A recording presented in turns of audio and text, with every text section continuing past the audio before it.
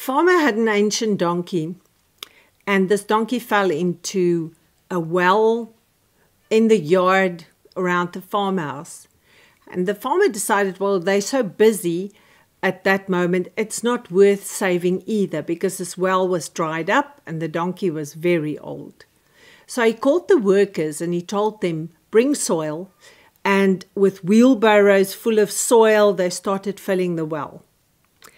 Initially, the donkey brayed terribly, and he was going on and going and screaming.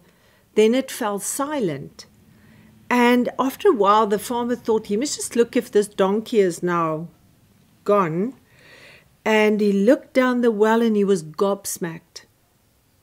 What he saw was this little donkey cheekily standing on top of the pile of sand. What happened? He watched him in awe. What happened? Every time they threw in the sand and they chucked in another spade full of sand, the donkey would just shake it off and trample on it and climb on top of it. And eventually, he said to them, continue. Eventually, when the well was filled, he just jumped over the little wall and off he went on his merry way. And the message in this to me is just fantastic, because he didn't let up. He just went over and over and over. And in the end, it worked out so well. And Jesus prepared his disciples for the same type of things. There will be attacks. You will land in a hole. It will feel like you have nowhere to go. And when people write you off, this is what he told the disciples. Luke 9:4 says, and whatever house you enter, stay there, and from there depart. But whenever they do not receive you, when you leave that town, shake off the dust from your feet as a testimony against them.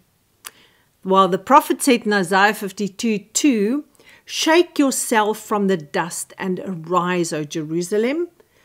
Loose the bonds from your neck and be free. So do not be shaken when it seems absolutely hopeless, when there's a crisis that hits, when you are discouraged and it seems there's no way out.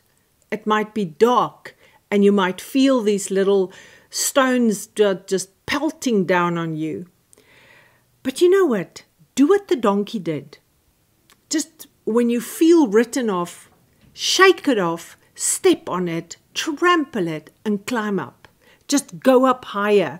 And I read from Malachi 4 verse 3, when I, God, come to bring justice, you will trample those who are evil as though they were dust under your feet. And I, the Lord all-powerful, have spoken. Then in Isaiah 29, he says, from the deep of the earth, you will call out for help with only a faint whisper. Not like the donkey, you can't even scream out loud. Then your cruel enemies will suddenly be swept away like dust in a windstorm. And this is what the Lord has for you. When you are in this well, when you feel there's no way, circumstances, it's just trying to bury you, do what the donkey did. Shake it off, step on it, trample it, climb out. Let's pray. Father, thank you that you have a plan for us, always. You always have an incredible way of just showing us in the smallest things and in the biggest things how to shake it off, step on it, and just get out of it. And I thank you that you help us in Jesus' name. Amen.